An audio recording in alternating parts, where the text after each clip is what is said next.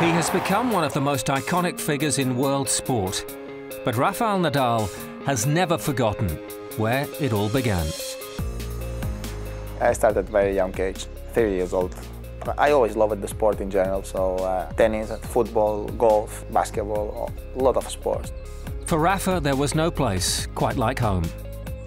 The weekends were crazy. I played football, I played tennis, different matches, different places around the island, so it was, if I don't have a great support of my family behind, everything will be, I believe, impossible.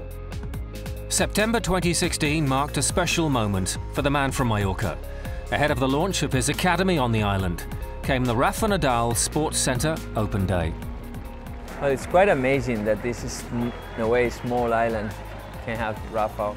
I think it's just great for the sport, for Spanish sport, but especially for people here in Mallorca. The kids, when they grow up, they can look at and say, like, okay, I live in the same town as Rafa. Probably to have someone who is doing well from Mallorca helps the kids to be the same, they have someone to look up. That's very important, I think, to have an idol who is from the same place where you are. Probably that helps a lot. The Open Day began with football, basketball and, of course, tennis tournaments. And there was the chance to take in the on-site sports museum.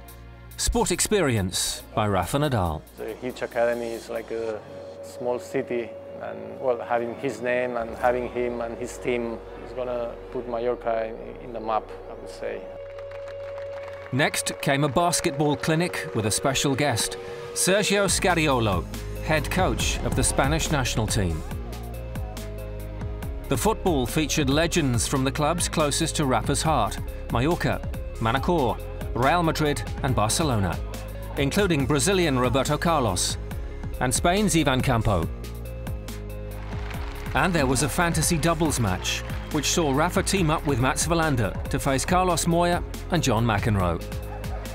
The perfect end to an unforgettable day at the Rafa Nadal Sports Centre.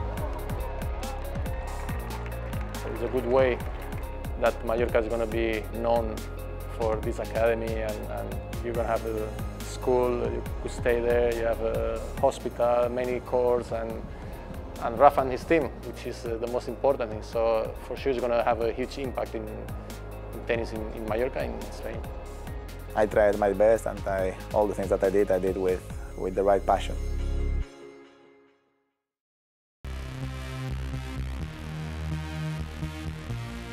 Next week on ATP World Tour Uncovered, it's back to Beijing for the China Open. And we're in Tokyo for the Rakuten Japan Open Tennis Championships 2016.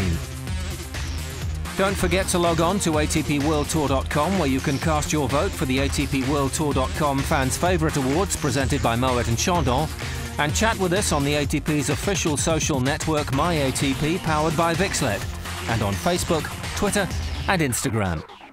See you next week.